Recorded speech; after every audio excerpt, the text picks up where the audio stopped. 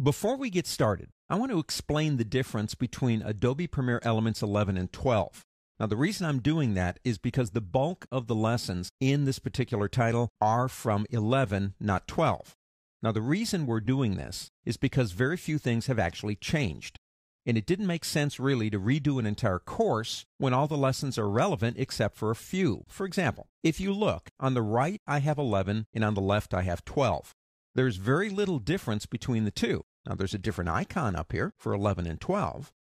The most obvious thing is that in 12 you have a guided mode, and we will talk about that, but you don't have the guided mode in 11. Another thing, if we come down here, say to this button right here, and I open up Tools, and I'll do the same thing over here, you will notice that when I get into Tools here, we have Time Stretch, and that's where it ends, but we have a new feature called Motion Tracking, and we're going to talk about that. So the bulk of the lessons are on 11, but understand that does not impact the learning in any way whatsoever, or we would not have done this. Well, that's about it. I'm ready to get started. How about you?